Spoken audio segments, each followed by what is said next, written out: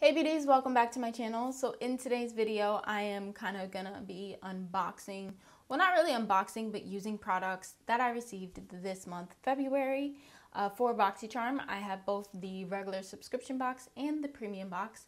If you guys have missed January's upload for Boxycharm, definitely pause this video and go check that one out first. It'll give you all the updates and rundown between the difference in the two boxes. But this month I decided to still use products from both boxes, but just kind of pick and choose which ones I wanted to use.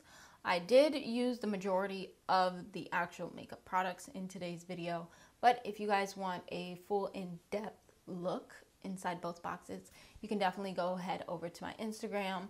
I have it on my little Instagram stories on my page under Boxy, so definitely go check that out if you're interested in what I got in the entire box. I'm not sure if this is how I'm going to continue to go about doing Boxycharm unboxings now that they've incorporated the premium box and I have two boxes every month.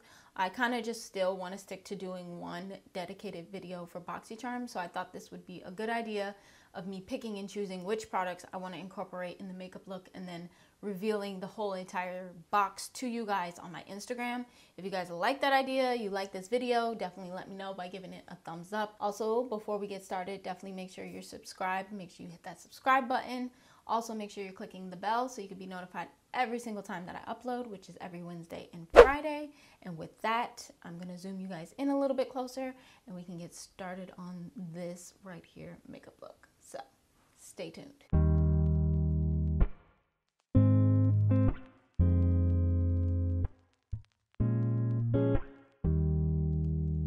So we are, of course, going to start with the eyes. I do have my eyes already primed, of course, using my NARS Soft Matte Concealer, and this is in the shade Biscuit, which is medium dark one. So I just used that to prime my lids. As always, set it down with a little bit of powder. I did use the Stay Matte from Rimmel. But as far as the eyeshadow palette goes, we are going to be using this right here. This is the Carity Picante palette. This is a 21 shadow palette. And it does have a variation of different finishes inside the palette. So if we just kind of like open that up, you guys can see this is a very, very warm tone palette, which I'm all about. And I can definitely create something from day to night using this. But you guys know I'm obsessed with my warm tones. This palette does retail for $29. And this is what we're going to use today. I think to start off, I am just going to go ahead and use Dune, which is this orange shade right here, kind of like as my transitional color, just popping it into the crease. I don't feel like we're going to do anything too exciting today as far as eyeshadow goes. Just keep it really, really simple. So as you guys can tell, this shadow right here isn't too different from my skin tone, honestly. So this is just really just serving as a transitional shade, nothing too crazy. And I'm just popping this right in my crease. I don't necessarily need like a transition shade, honestly. I think that's just kind of like overdone at this point. I don't think too many people use transition shades anymore, but it still is a really, really nice color. If you are a lighter complexion than me, this shade will probably look super beautiful on you. But again, I'm just popping this in my crease and just going to use a light layer of this. Next shade I'm going to grab in the palette is Harvest, which is this orange shade right here. So I'm just going to take a little bit of that, and I'm also going to use this on my outer part and kind of just like build this shadow up. So I'm just tapping it on the outer part of my lid and kind of in that crease, and just a little bit at a time, and then blending it. I feel like this shadow definitely builds very, very pigmented and very nicely.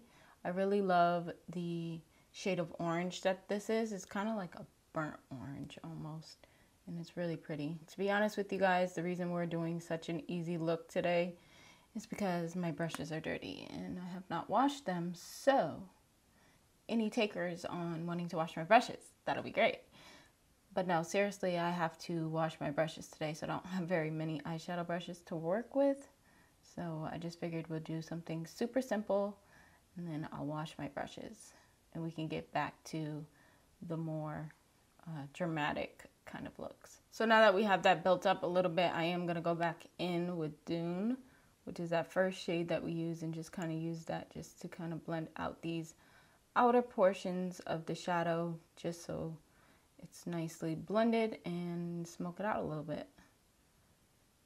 Now I'm gonna take this shade down here called Spicy, which is kind of like a deeper orange. I feel like this one and this one over here are kind of similar, but this one is the darker one of the two. So I'm just gonna grab a little bit of that and kind of enhance that outer portion of my eye. So I'm just tapping it on the lowest part of my lid out here, and then I'll go up a little, but I'm not taking it into the crease. I just want to kind of deepen up this outer V area. So basically what I'm doing is just building up these different shades and just kind of intermixing them, kind of creating a smoky eye. Normally when people do smoky eyes, they think brown or black, but you can definitely create a smoky eye with pretty much any color. So that's what I'm doing with these orange tone shades. Now I think I want to grab Flamencio, which is this one right here, which I had said previous that it's very similar to Spicy. And I'm going to tap this in the same area as well, but also bring it a little, you know, towards the center of my lid, and just kind of just tap that shadow on there, just to add a little something. I don't know why, but my eyeshadow is reminding me of Hot Cheetos. But it's super cute. And I love the way that these shades are just like blending with one another. Now for the inner part of the lid, I don't know if I should use Haley, which is more kind of like this color, or bronzed. Let's see. So this one's Haley. Again, very similar in tone to the eyeshadow. And then you have this one. I think I'm gonna go in with bronzed, just because it's different. If we went in with Haley, it'd be more like a monochromatic look, but I want a little bit of dimension. So let's go in with bronzed, which is more of that bronze tone. Definitely helps to spray the brush every time. Gives it a more melted look, and I kind of like that. I think I'm gonna take Haley actually now, just a little bit of that. And I'm gonna put that in the center of my lid, in between bronzed and that other shade, Flamingo or Flamencio, kind of interlocking the two. And then just gonna rebuild up that outer portion of my eye again. So I'm gonna grab a little bit more of Flamencio and just tap this out here. So I think that's super pretty as it is. I'm gonna clean up underneath my eyes and apply my lashes and mascara, and then we can move on to the face. So I have two different primers here. I'm only gonna use one of the two, but the first one I have is the Pure 4-in-1. This is their energizing and correcting primer. There we go. It has 4 different ingredients in it. It has probiotics, aloe, caffeine, and coconut water. So that's what the 4-in-1 is. It's also supposed to energize and rescue your skin, and it's silicone free. But the one we're actually going to be going in with is this Tarte base tape. This is their hydrating primer. So since we're going to be using a mattifying foundation, I figured I'd go in with the hydrating primer. So this is supposed to be 12-hour wear. It has coconut infused in this one as well. Smooths appearance, extends wear foundation. So we will have to see. Obviously, I'll have to keep my makeup on for a while to really know if it's gonna extend the wear of my makeup. I'm not really sure how long I'll have it on today, but gonna use this one because I don't know, I seem to favor it out of the two. Whoa, super liquidy. I'm just gonna pop this on my face. Very, very cooling on the skin. Definitely see the glow from the primer.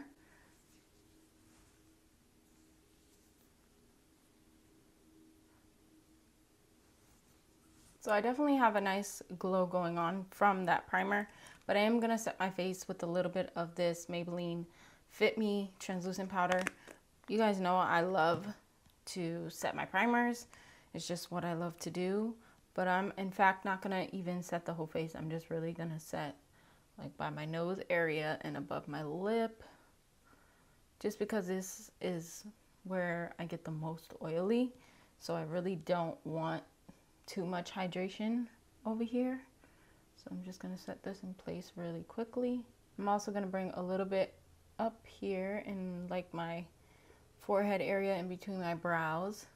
So I'm setting basically like the T-zone. So just using very, very little today to set. Normally I use a lot more than that. Now I'm gonna go in with my foundation. I'm just using the Wet n Wild. This is the Photo Focus foundation, but this is the matte version of that foundation, which is the initial like formula that launched. So just applying a little bit of that. And I am using the shade Caramel. I am gonna spray my face before I blend in the foundation. This is the Glow Recipe Watermelon Glow Ultra Fine Mist. And this is the packaging, but I have to open it. So this is what I'm gonna use to spray over on top of my foundation. I find that using any type of setting spray or primer spray with your foundation before you blend it in allows it to set better and last longer. So we're just gonna use a light mist of this. It smells so good on our face. And then we're gonna take our sponge and start to blend this in. What I love about this foundation is that it's so lightweight and definitely very buildable if you wanted more coverage. So I am gonna go in just with a second layer, but this foundation is definitely very lightweight. And I absolutely love it because it feels like you have nothing on your face. So I did apply my concealer off camera just because it is a new purchase and I do want to use it in a future video, or it'll be coming soon. But I couldn't help myself. I used it today, so I was just like, we're just gonna skip over that part. It's not like it came in Boxycharm or anything. So now to set all of that down, I am gonna use this powder right here. This is the Ciate London Everyday Vacay. This is their coconut setting powder. Don't mind my box. It's a little toe up from the flow up, but the outside packaging isn't what matters. What's inside is what matters. And this is what it looks like. Super, super pretty. A nice soft pink touch to it. It's just super cute. The powder, however, does intimidate me because it is super white. You guys see how white that powder is? So hopefully there's no flashback. No flashback, but we will test it out. So I'm just gonna use this as I normally would any other powder with my sponge to set. Now, I'm not gonna be baking today. I'm literally just using this powder to set. I think, if I'm not mistaken, it says this powder is perfect for baking, but like I said, not baking today. Just literally just setting the face. And it does, not in the pan, but when you apply it under your eye, it kind of has like a light iridescent coconut smell, which I'm definitely not mad at. But if you don't like powder, I mean, it's not like super strong, so like it went away already. But so far, I really like the powder. Doesn't like it definitely gave it like a brightening effect. On top of that, we were using a brightening concealer, but I felt like the powder helped to brighten it even more. I am going to do my bottom lash line really quickly. I'm basically just going to take those same variation of shades and just smoke them at the bottom of my lash line, just to kind of bring the look together. Nothing too crazy. You guys already know the drill. I'm not going to take that transitional shade that we use because it's kind of pointless. I'm just going to drag these shades down here just to kind of complete the look. I also want to take a little bit of Sunrise, which is this orange shimmer shade down here, and I'm actually going to use this as my inner corner pop. So real quickly, got to pop some color back into this face, and I'm just going to use the Cocoa Contour palette to do that, and I'm going to use dark cocoa down here and just use that to bronze up my cheeks a little bit. We did receive 3 brushes. I have 3 different brushes here from Almar Cosmetics. This is their complexion brush, which is kind of like a angled brush, and I would use that for blush or something. Then we have this one. This is the bronzer brush, which I will be using. And then we have this brightening brush, which is more like for highlighter, I'm assuming. So I'm gonna go in with this one, the bronzer brush, and just bronze up my cheeks really quickly. I'm not sure how I'm gonna like this brush, to be honest, but we'll see. I feel like this brush is really helping to like diffuse the bronzer. Can't say it's my favorite brush that I've ever used, but maybe just a little bit more playtime with it and it'll be perfect. Now for blush, we received the Hourglass Ambient Lighting Blush, and mine is in Dim Infusion. So this is the packaging. And of course, opening it up, super cute packaging. You have this very, very pretty pink toned blush. Super cute, super pink. So we're gonna use this today to blush up our cheeks. And I'm just gonna use the complexion brush for this. So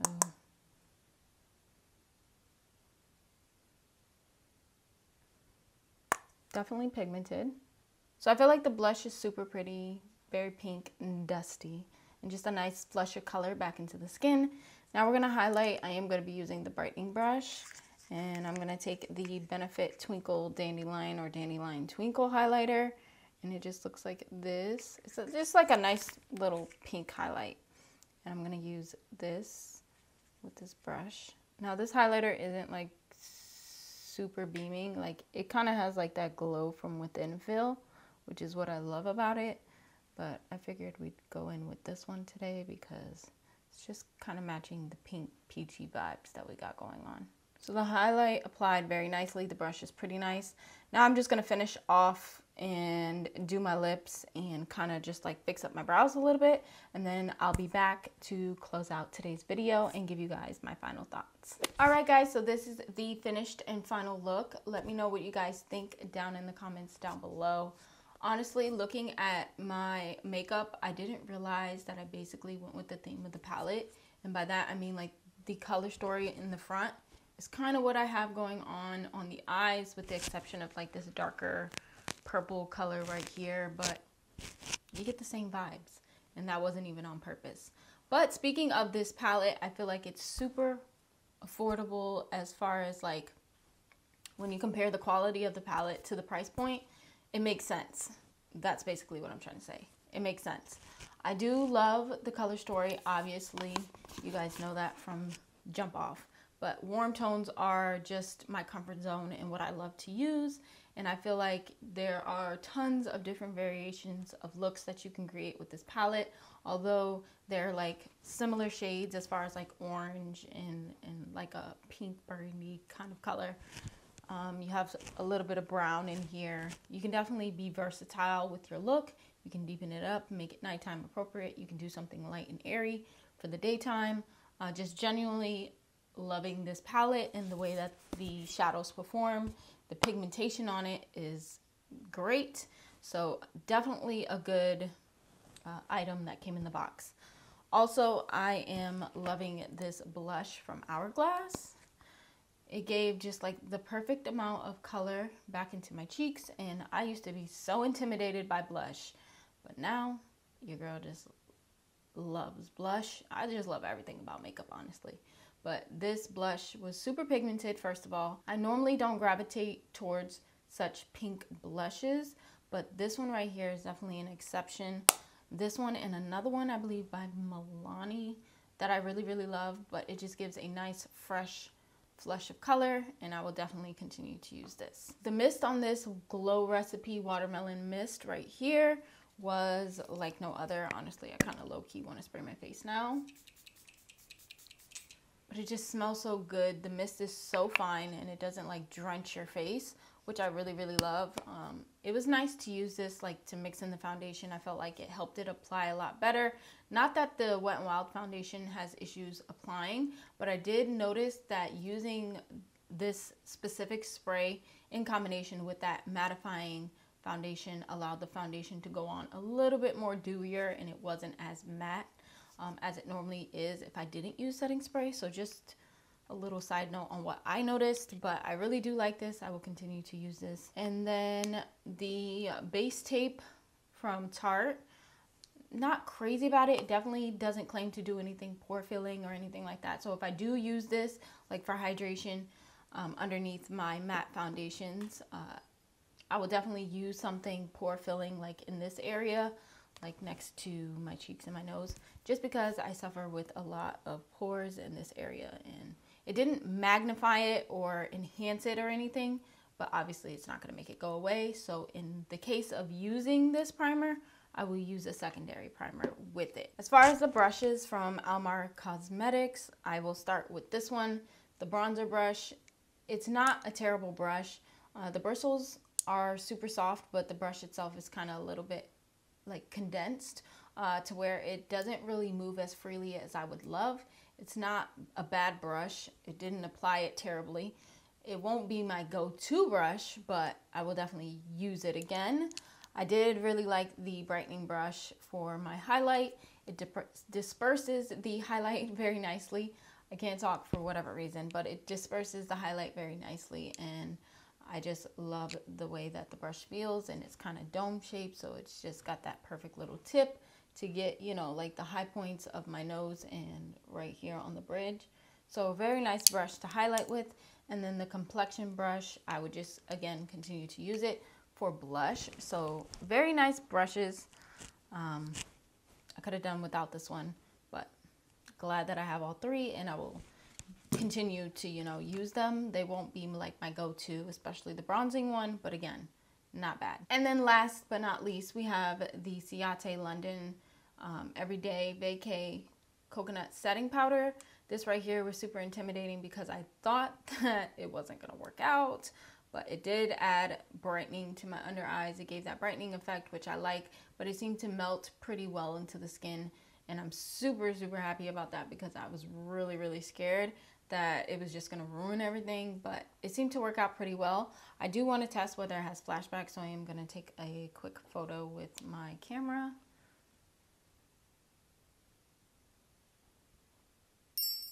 And nope, we are all good. Oh, we're all good. No flashback whatsoever. So, hey, looks like this powder is a win all around. So as you guys can tell, I pretty much have nothing bad to say about any of the items in this month's box. Again, if you want the full rundown and the full scope on everything that I received in both the Boxycharm Premium box and the regular Boxycharm box, head over to my Instagram at Essence-CNIHGCUP. Click on the little Boxy tab, which is like in my Instagram stories on my page, and you guys can see what I received in its entirety over there. Other than that, I don't have anything else to say. I hope you guys enjoyed today's video. I love you guys so much, and I will see you super, super soon in the next video or vlog, whichever one comes first.